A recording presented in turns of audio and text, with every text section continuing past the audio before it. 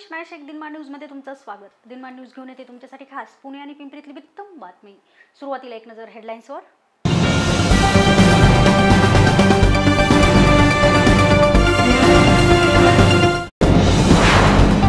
नीरव मोदी आणि विजय मल्ल्याला अद्दल घडू, प्रकाश जावडेकर यांचा विश्वास। पार्थ पवार यांनी रिक्षातून प्रवास करत साधला मतदारांशी संवाद। यात्रेचा हंगामाला सुरुवात, पण मटणावर ताव मारताना घ्या काळजी। आणि पुणे जिल्ह्यातील साकोरे येथे दबा धरून बसलेल्या बिबट्याच्या हल्ल्यात 5 वर्षीय मुलीचा मृत्यू। आता बातम्या सविस्तराने। काँग्रेस ही कन्फ्युजन पार्टी आहे। विजय मल्ल्या, नीरव मोदी यांना काँग्रेसच्या काळातच कर्ज मिळाले, या उलट भाजप सरकार आल्यावर त्यांना मात्र देश सोडून जाण्याची वेळ आली आहे। पळालेल्या या सगळ्यांना आम्ही परत आणू आणि कायदेशीर अद्दल घडवू असा विश्वास प्रकाश जावडेकर यांनी पुण्यातील पत्रकार परिषदेत व्यक्त केला आहे। काँग्रेस बोलते एक आणि करते दुसरे असा अनुभव आहे। सध्या काँग्रेसमध्ये त्यांचा कोणत्याही आरोपांचा भारतातील मतदारांवर परिणाम होणार नाही, त्यामुळे जनता काँग्रेसला सत्ता देणार नाही असा विश्वासही जावडेकर यांनी व्यक्त केला। त्यांचा पराभव समोर दिसत असल्यामुळे भूलपाथा देत आहेत, त्यामुळे बोलाची कडी बोलाचा भात अशी परिस्थिती आहे, अशा शब्दात त्यांनी काँग्रेसवर टीका केली। मल्ल्या मोदी का नाम लिए बगैर उनकी प्रेस कॉन्फ्रेंस नहीं होती। लेकिन मैं बताना चाहता हूं कि विजय मल्ल्या और नीरव मोदी को कर्जा कांग्रेस के राज में मिला। पराभव समोर दिसत असल्यामुळे आणि मोदींची वाढती लोकप्रियता सहन होत नसल्यामुळे खोटे नाटे आरोप करीत आहे आणि खोट्या नाट्या आरोपांबरोबरच भूल थापाई देत आहेत।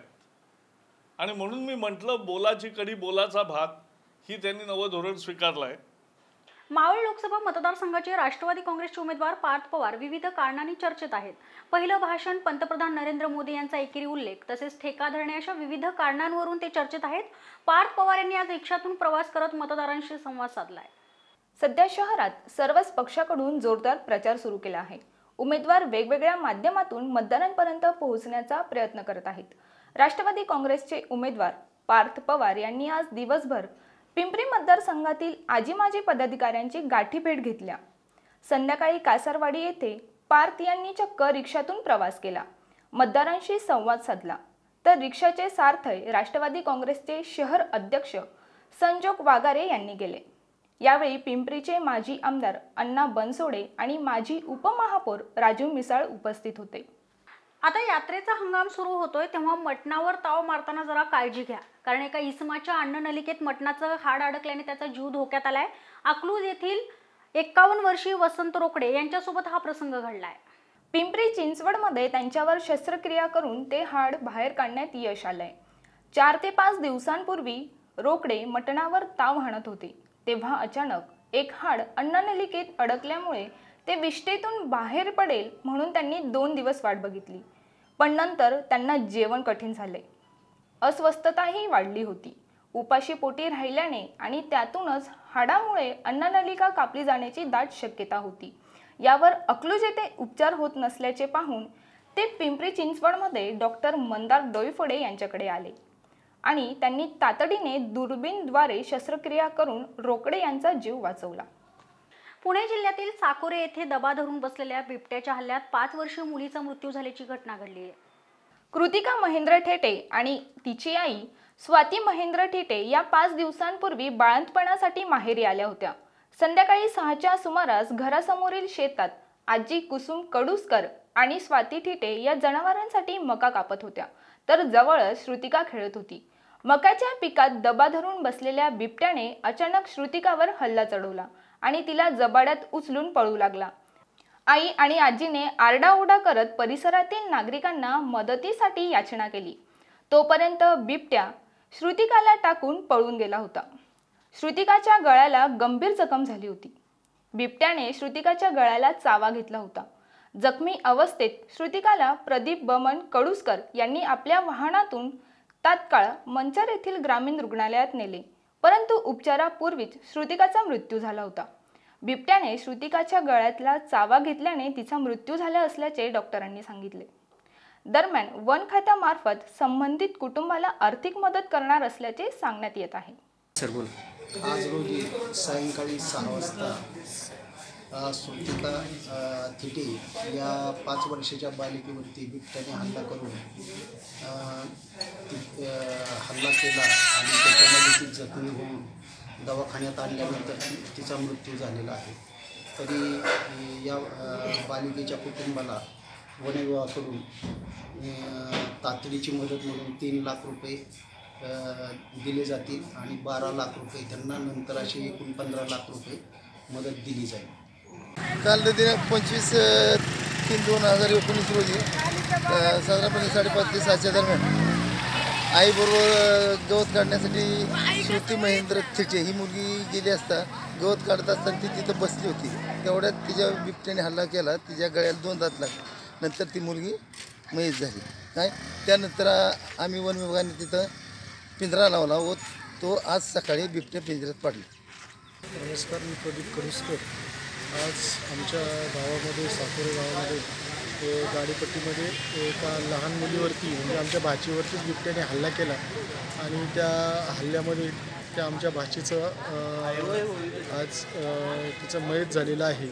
आज सर्वसाधारण 5:30च्या दरम्यान तिची आजी आणि आई शेतामध्ये गवत कापत होते आणि गवत कापत असताना मक्याच्या शेतामध्ये दबा धरून बसलेला बिबट्याने अचानक मुलीवरती हल्ला केला आणि हल्ला केल्यानंतर तिच्या आई आणि आजीने त्याला थोडासा पाठलाग करून तिला सोडवलं. त्यानंतर तिला घेऊन ते घराकडे पळत होते. त्यावेळेला आम्हाला ही बातमी समजली. आम्ही रस्त्यामध्ये आडवे जाऊन तिला पटकन घेऊन आलो आणि मी माझ्याच गाडीमध्ये तिला अगदी 7 मिनिटामध्ये साकोरीवरून मनसरला इथे रुग्णालयात आणलं. कळंबला येतपर्यंत ती अगदी सावध होती, परंतु इथे आल्यानंतर तिची हालचाल थोडीशी बंद झाली. डॉक्टरांनी इथे रुग्णालयामध्ये तपासणी केल्यानंतर त्यांनी तिला मृत घोषित केलं.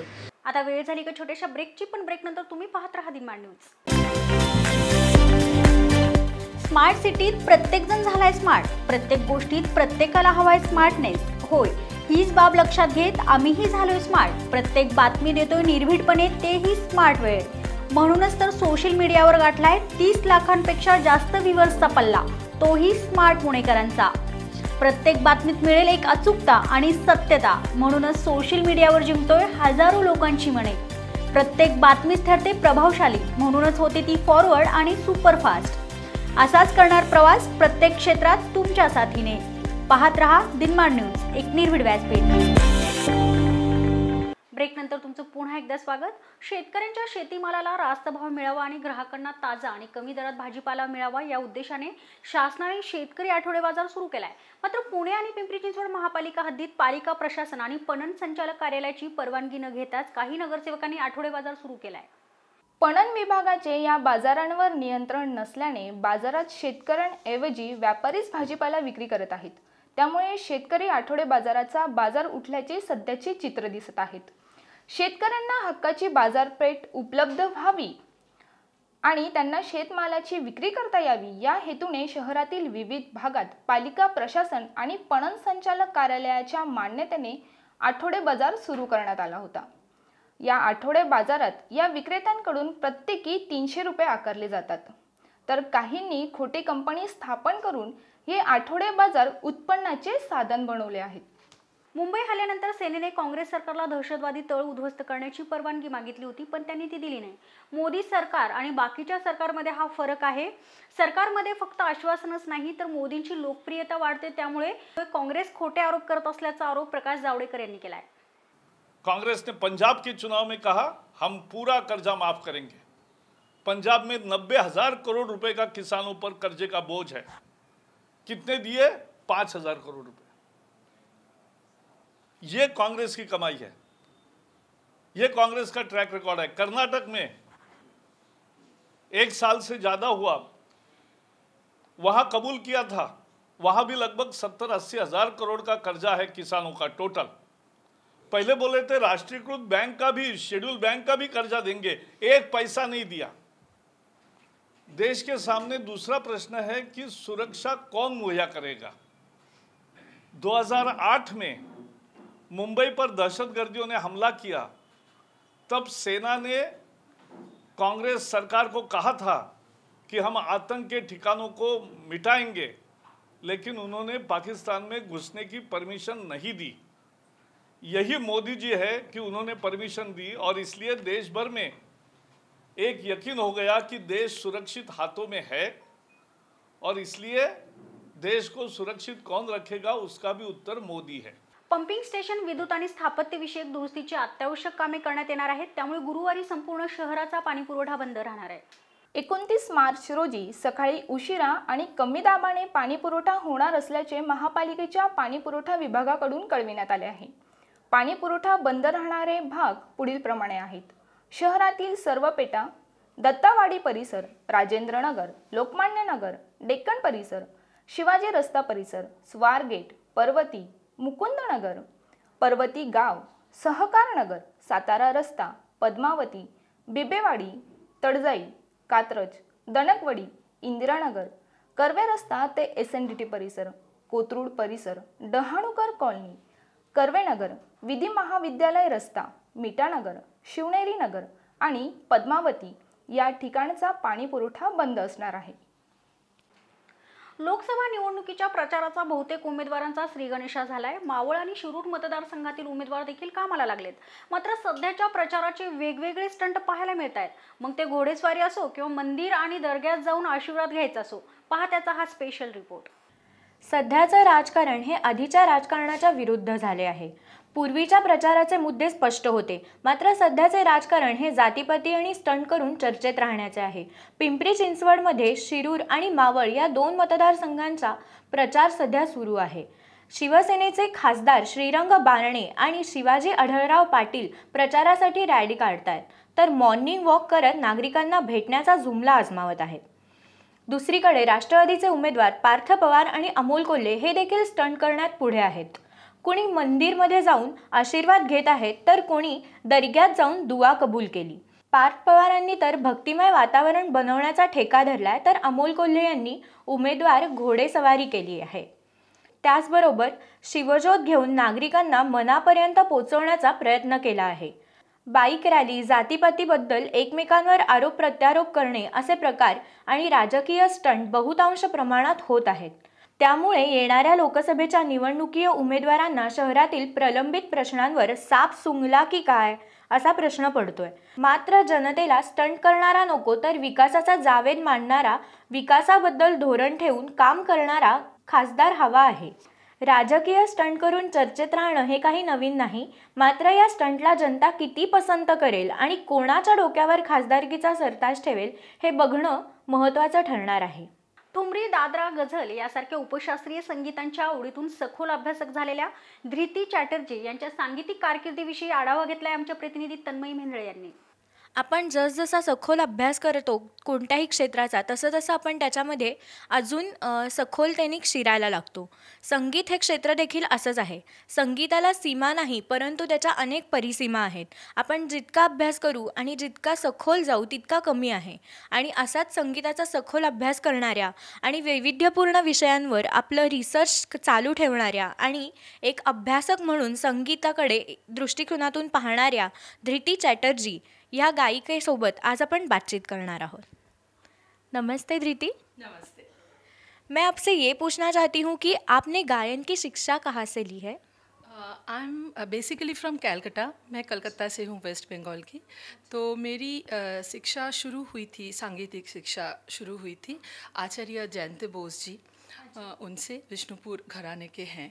तो उनसे मेरी फॉर्मल म्यूज़िक की स्टडी शुरू हुई थी। उसके बाद मैं महाराष्ट्र आई। यहाँ पे आके मैंने हिंदुस्तानी क्लासिकल म्यूज़िक में मास्टर्स की।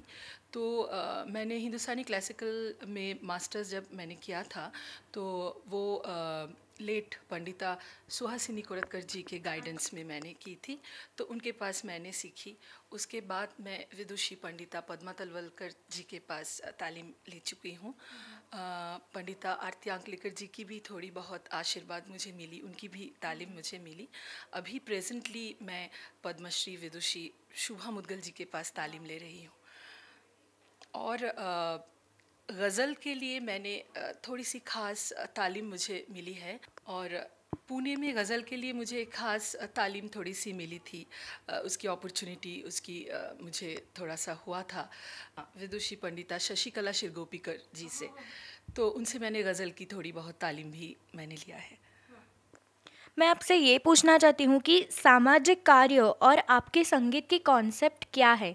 मतलब आप जब कलकत्ता में थी तो आपने सामाजिक कार्य संगीत के माध्यम से किया था, तो इसके बारे में आप क्या कहेंगी? हाँ, इसके बारे में मैं थोड़ा बहुत बोलना चाहूँगी। एक्चुअली मैंने सोशियोलॉजी में एमए किए है कलकत्ता यूनिवर्सिटी से। तो म्यूज़िक के फील्ड में फुल टाइम काम करने के पहले I was into the field of social development.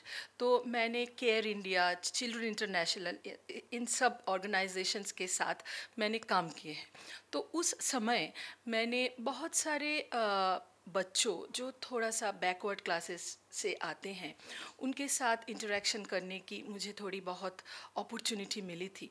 तो मुझे ये एहसास हुआ था उस समय कि हम अगर किसी को एजुकेशन के थ्रू अगर हमको उन्हें मेन स्ट्रीम में लाना है, सेल्फ डिपेंडेंट बनाना है, तो वो सिखाने के लिए culture is the can be one of the main medium. तो कल्चर का जो माध्यम मुझे थोड़ा बहुत आता है, जिनके ऊपर मैं काम करती हूँ, दैट इज़ वोकल म्यूज़िक। तो मैंने बहुत सारे बच्चों को जो थोड़ा सा सोसाइटी के पीछे पड़े हुए बच्चे हैं, सो कॉल्ड हम जिनको बैकवर्ड क्लासेस चिल्ड्रन बोल सकते हैं, बोल के हम जिन्हें एड्रेस कर सकते हैं, उनके साथ मैंने बहुत सारे काम किए। मैंने उनको म्यूज़िक सिखाने की कोशिश की, थोड़ी बहुत जितना मुझे आता है। और उनसे मुझे जो रिस्पॉन्स मिला, जितना पैशन मिला, जितना उनसे मुझे आग्रह मिला, वो मेरे संगीत जीवन के लिए बहुत बड़ी सी इंस्पिरेशन रही है और आज भी वो है। तो आज भी मैं कोशिश करती हूँ मैं जहाँ पे रहती हूँ आसपास के बच्चे जिन्हें सीखने की मौका नहीं मिलती है, उनके साथ at least twice in a month बैठने की, उन्हें थोड़ा सा सिखाने की। उनमें से 10 बच्चे में से एटलीस्ट 2-3 बच्चे मुझे मिलते हैं जो कि मोर देन एवरेज, क्या बोलूँ, मतलब बहुत ही आगे हैं। मुझे तो ऐसा लगता है कि मैं उन लोगों को सिखाने के लायक ही नहीं हूँ। शायद मुझे थोड़ी बहुत ज़्यादा अपॉर्चुनिटी मिली है तो मैं थोड़ा ज़्यादा सीख पाई हूँ, थोड़ा बहुत ज़्यादा मैं परफॉर्म करने की मुझे जगह मिल रहा है, फोरम मिल रहा है। उनको अगर, उन बच्चों को अगर वो जगह मिले तो पता नहीं वो कहाँ तक जाएंगे। तो मुझे जब तक मेरे से हो सकेगी पॉसिबल, वहाँ तक मैं कोशिश करूँगी। मेरे आसपास जो बच्चे हैं या थोड़े एडल्ट्स भी हैं जिनको तालीम की ज़रूरत है लेकिन वो वहाँ तक पहुँच नहीं पा रहे हैं, मेरी तालीम जितनी हुई है वहाँ से जितना पॉसिबल हो मैं वो फैलाने की कोशिश करूँगी। That is my promise, that is my commitment towards music. Thank you. And मैं आपसे ये पूछना चाहती हूँ कि रियलिटी शो एंड फ्यूजन, इसके बारे में आपकी क्या राय है? आप इसके बारे में क्या कहेगी? मैं पहले फ्यूजन से शुरू करना चाहूँगी। मैं जो समझती हूँ कि नो सिविलाइजेशन और no progress is possible without the fusion of to cultures. तो अगर कल्चर को या कोई सभ्यता को आगे बढ़ाना है तो दो चीज़ों की मिलन, संगम या फ्यूजन, अब जो भी उन्हें बोले, वो बहुत ज़रूरी है। लेकिन दो कल्चर को, दो फॉर्म्स को फ्यूज़ करने के लिए वो दो फॉर्म्स के ऊपर आपका फुल कमांड होना इज़ वेरी वेरी इम्पॉर्टेंट। तो अगर इन म्यूज़िक, अगर हम म्यूज़िक के हिसाब से बात करें, मैं ये बोल सकती हूँ, ये मेरा फील है, मेरा रियलाइजेशन है कि western music and Indian Hindustani classical music, अगर ये दोनों फॉर्म ऑफ म्यूज़िक को हम फ्यूज़ करेंगे तो before that we should have the full command on at least one form of music. मुझे एटलीस्ट हिंदुस्तानी क्लासिकल म्यूज़िक के ऊपर थोड़ा नहीं, थोड़ा ज़्यादा ही कमांड होना चाहिए। आफ्टर दैट मैं और एक वेस्टर्न म्यूज़िशियन और कोई म्यूज़िशियन जो उस म्यूज़िक के ऊपर जिनका कमांड है बोल के एटलीस्ट मैं महसूस करती हूँ, उनके साथ वी कैन वर्क टुगेदर।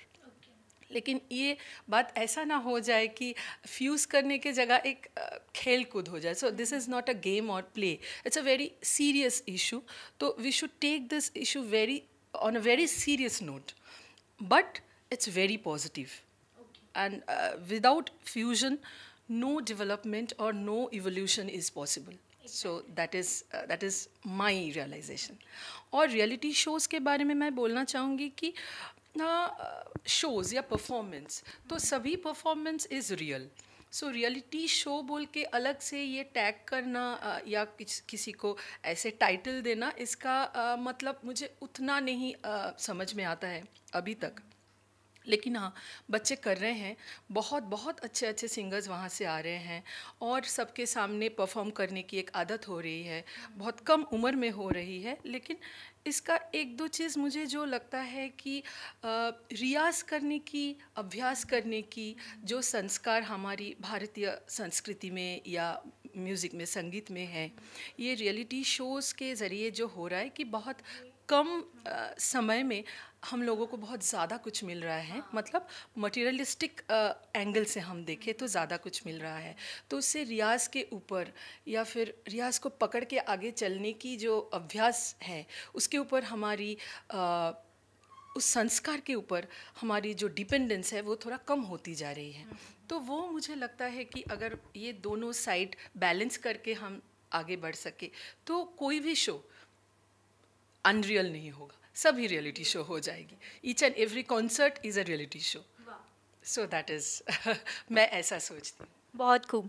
मैं आपसे ये पूछना चाहती हूँ कि आपने ये क्षेत्र क्यों चुना? आपने ऐसे सोच के रखा था कि मुझे इसी फील्ड में जाना है करके? नहीं, ऐसा तो मैंने शुरू से नहीं सोच के रखा था, क्योंकि मेरा जो बैकग्राउंड है, I don't belong to a musical family. तो मेरे पिताजी एक राइटर थे और ही use to work with a bank. And मेरे घर में बहुत सारे कल्चर के जो भिन्न भिन्न जो फॉर्म्स हैं, उनके ऊपर चर्चा की एक परिवेश थी, एनवायरनमेंट थी, जैसे कि थिएटर, लिटरेचर, म्यूज़िक। बट मैं म्यूज़िक को ही अपना एक प्रोफेशन चुनूँगी, ऐसा कुछ डिसीशन मैंने एकदम शुरू से नहीं लिया था। लेकिन हर एक आदमी को, इंसान को ज़िंदगी में खुद को एक्सप्रेस करने के लिए एक मीडियम चाहिए। वो इधर वो स्टडीज़ में करे या कोई जॉब में करे या फिर अपनी रोज़ की ज़िंदगी में करे। तो मैं संगीत सीखती थी, रियाज़ करती थी, सुनती थी। जब मैंने सोशियोलॉजी में एमए कंप्लीट की, I got a government job. तो वो भी मैंने कुछ दिन कंटिन्यू की। लेकिन उसके बाद मुझे जो लगा कि मैं वो जॉब के साथ या मेरी ज़िंदगी के साथ या मेरे ज़िंदगी से जुड़े हुए लोगों के साथ मैं जस्टिस नहीं कर पा रही हूँ, क्योंकि मेरा एक्सप्रेशन का जो मीडियम है दैट इज़ म्यूज़िक। मुझे कितना म्यूज़िक आता है that is not the point, मुझे बहुत सीखना है। लेकिन मुझे ये पता है कि अगर मैं खुद को बहुत सच्चाई के साथ एक्सप्रेस कर पाऊँगी तो मीडियम म्यूज़िक ही होगी। तो इसीलिए मैंने थोड़ी देर करके ही at the age of 23-24 I decided कि मैं म्यूज़िक में ही अपनी सारी ज़िंदगी बिताऊँगी। जी। ओके। मुझे आपसे ये पूछना था कि ख्याल, ठुमरी, गज़ल, ये आपकी जो खासियतें हैं, इसके बारे में आप क्या कहेंगे? मैं तो सीखी हूँ, अभी तक सीख रही हूँ शास्त्रीय संगीत। लेकिन ये जिनको हम उपशास्त्रीय म्यूज़िक बोलते हैं, उपशास्त्रीय संगीत के भिन्न भिन्न धारा, जैसे कि गज़ल, ठुमरी, चैती, दादरा, भजन, या और भी बहुत सारे फॉर्म्स हैं इनके। इस फॉर्म्स के ऊपर मेरी थोड़ी सी ज़्यादा ही प्यार है शुरू से। शायद इसलिए कि यहाँ पे जो काव्य या फिर पोइट्री है, पोइट्री की अहमियत या इम्पोर्टेंस मुझे लगता है कि थोड़ा ज़्यादा है। ये नंबर 1। और नंबर 2, यहाँ पे हमारी फ्लेक्सिबिलिटी, टेक्निकल फ्लेक्सिबिलिटी थोड़ा ज़्यादा रहता है। क्लासिकल म्यूज़िक में अगर मैं एक राग गा रही हूँ तो उस राग की जो रूल्स एंड रेगुलेशंस होती है दैट इज़ वेरी स्ट्रिक्ट, तो मैं वो ब्रेक नहीं कर सकती हूँ। लेकिन मैं दिलो जान से चाह रही हूँ कि मैं कुछ देर रूल्स फॉलो करने के बाद एक बार वो रूल को ब्रेक करूँ। मैं दिलो जान से वो चाह रही, वो बेचैनी मेरी अंदर है। तो ये ठुमरी, गज़ल या ये सब जो फॉर्म्स है, वहाँ पे मुझे वो लाइसेंस है कि एक जगह जाने के बाद मैं वो सब रूल को थोड़ा बहुत ब्रेक करके फिर वापस आ सकती हूँ। तो घर से मैं बाहर नेबर के घर जाके फिर घर आ सकती हूँ। तो घर की इम्पॉर्टेंस या घर की जो प्राइसलेसनेस है वो मेरे लिए और भी ज़्यादा हो जाती है जब मैं घर से बाहर जाती हूँ। तो इसीलिए ये फॉर्म्स शुरू से मुझे बहुत ज़्यादा अट्रैक्ट कर यस। तो that is the main reason. बहुत खूब। अ, भारत और विदेश में आपने जो परफॉर्म किया है, वो परफॉर्म करते वक्त की सुनहरी याद बताएंगी दिनमान के मंच पे? जी जी जी बताऊंगी। जैसे कि हालांकि बांग्लादेश में मैं 2-3 महीने के पहले गई थी परफॉर्म करने के लिए। तो वहाँ जाके मुझे लोगों से इतना प्यार मिला और they are so simple people, जो सिंप्लिसिटी मुझे मिली। और एक ही परफॉर्मेंस थी मेरी वहाँ पे। तो एक परफॉर्मेंस होने के बाद वहाँ की जो ICCR जो है, Indira Gandhi cultural centre of Dhaka, तो वहाँ से मुझे ऑन द स्पॉट वहाँ के जो लोग आए थे सुनने के लिए, वहाँ से मुझे एक इनविटेशन मिला कि आप कल वहाँ जाके अगर एक दूसरा आपकी परफॉर्मेंस वहाँ अगर दे तो हमारे लिए बहुत अच्छी बात होगी।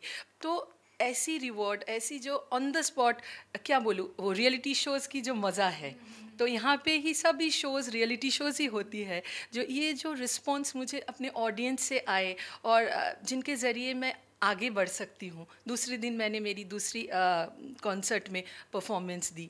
तो ये सब बातें ही हमारी रोज़ की ज़िंदगी की जो रियाज़ है, जो हम घंटों तक करते हैं, उसमें हमको हर एक पल इंस्पिरेशन देती है। जी। मैं आपसे ये पूछना चाहती थी कि परफॉर्मिंग आर्ट और टीचिंग, इन दोनों में भेद क्या है? इसके बारे में आप क्या कहेगी? ज़रूर। इसमें एक बहुत ही लंबी दूरी है एक हिसाब से, और एक हिसाब से बोलूँ तो है भी नहीं। एक तो संगीत के अगर पर्सपेक्टिव से हम देखेंगे तो मैं बोल सकती हूँ कि संगीत में there is a difference between teacher and गुरु। संगीत में हमें गुरु चाहिए, टीचर नहीं। तो जैसे कि मुझे जिन गुरुओं की आशीर्वाद आज तक मिले हैं, तो उनसे मुझे हर पल ये एहसास होती है कि शायद अभी तक मैं गुरु बनने के लायक नहीं हुई हूँ। कि उन लोगों की जो सैक्रिफाइस है, उन लोगों की सिखाने की जो रियाज़ है, सिखाने की भी एक रियाज़ होनी चाहिए। हम बोलते हैं कि सीखने की ही रियाज़ होती है। जितना पेशेंस लेके हमारे जैसे बिगिनर्स को, हमारे जैसे स्ट्रगलर्स को वो सिखाते हैं। मेरे गुरु विदुषी शुभा मुद्गल जी, उनके पास मैं जाती हूँ तो आपको पता ही है कि वो कितने बिजी आर्टिस्ट हैं, किन लीग के आर्टिस्ट वो हैं। लेकिन वो जब हमारे सामने बैठ के घंटों घंटों तक, 3 घंटा 4 घंटा हमारे सामने बैठ के वो सिखाते हैं, और हम 3 घंटे में 300 से भी ज़्यादा 1000 गलतियाँ करते हैं हर एक पल। और उनका एक भी एक्सप्रेशंस ऐसा नहीं होता है जिनसे मुझे लगे कि कल से मैं रियाज़ बंद करूं। हाँ, हमें डांट पड़ती है, बहुत डांट पड़ती है, लेकिन उस डांट में एक लाड भी होती है। और जो लाड हमें आगे बढ़ने की शक्ति देती है कि हाँ, गुरु माँ से मैं घर जाऊंगी और घर जाके ही तानपुरा लेके बैठूंगी। उनकी गुरु की प्रेजेंस आपको जो पॉजिटिव वाइब्स देंगे, वो आपकी हर पल की ज़िंदगी की शक्ति होनी चाहिए। तो और परफॉर्मेंस के टाइम तो you are a performer, you are the king, you are on the stage, you are the king और यू आर द क्वीन। तो आपको वो महसूस अंदर ही अंदर होना चाहिए कि आपके सामने कोई भी हो, वो रूलिंग अथॉरिटी आपके ऊपर है। तो now you have to rule the audience. तो ठीक है, वहाँ पे तो ऑलरेडी आपके पास वो पावर है। लेकिन अगर आप एक गुरु हो, आप एक टीचर हो, तो उस टाइम पे वो अथॉरिटी को भी रखना, साथ ही साथ उस सॉफ्टनेस के साथ, उस धीरज के साथ अपने स्टूडेंट को डील करना, दैट इज़ वेरी टफ।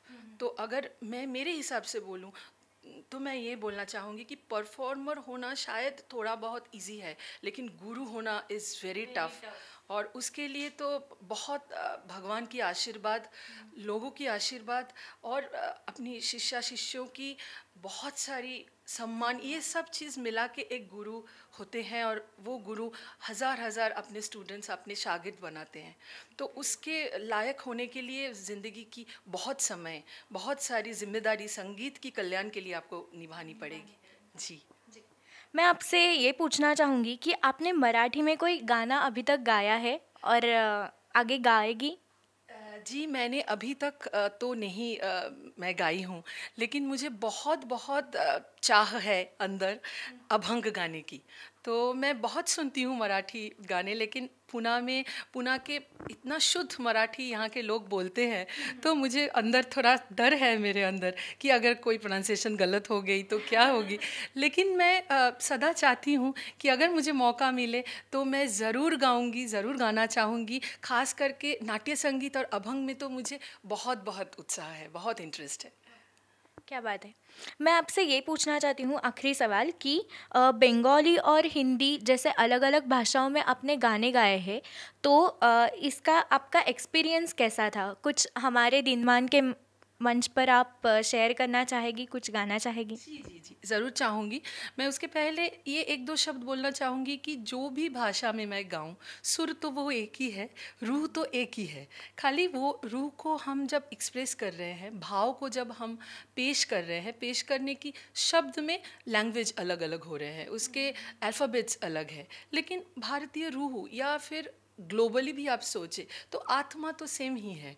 तो उसी आत्मा को लेके हमें अलग ट्रीटमेंट के साथ आगे बढ़ना है। उसके लिए जो भी भाषा आप ले लें, उसमें फ़र्क या दूरी उतना कुछ है नहीं। मेरा मानना तो ऐसा ही है। तो मैं आपको एक जैसे कि गज़ल, मैं एक हिंदी गज़ल, बहुत ही एक फेमस गज़ल थोड़ा गा के सुनाना चाहूँगी। यूं ही पहलू में बैठे रहो, यूं ही पहलू में बैठे रहो।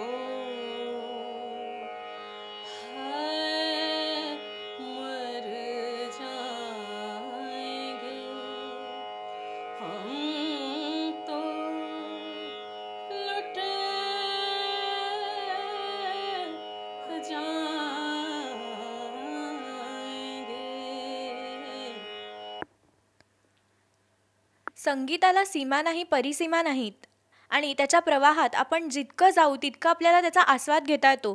ते म्हणलं ते खरंच आहे आणि आत्ता ते आपण अनुभवलं देखील. संगीत हे क्षेत्र असं आहे की ज्यामध्ये आपण अतिशय कलेमध्ये समर्पित होऊ शकतो आणि कलेचा आस्वाद घेऊ शकतो. असाच आस्वाद आत्ता आपण घेतला. कॅमेरामन शिवाजी साळुंखे यांच्यासह तन्मयी मेंदळे, दिनमान न्यूज, पुणे. पुन्हा एक नजर हेडलाईन्सवर.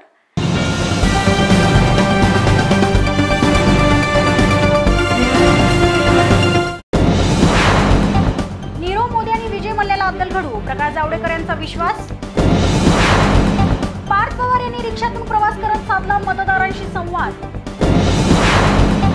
यात्रेचा हंगामाला सुरुवात, पण मटणावर ताव मारताना घ्या काळजी. आणि पुणे जिल्ह्यातील साकोरे येथे दबा धरून बसलेल्या बिबट्याच्या हल्ल्यात 5 वर्षीय मुलीचा मृत्यू. याचबरोबर आजचं बातमीपत्र इथे संपलं. तुम्ही पाहत रहा दिनमान न्यूज, एक निर्भीड व्यासपीठ. नमस्कार.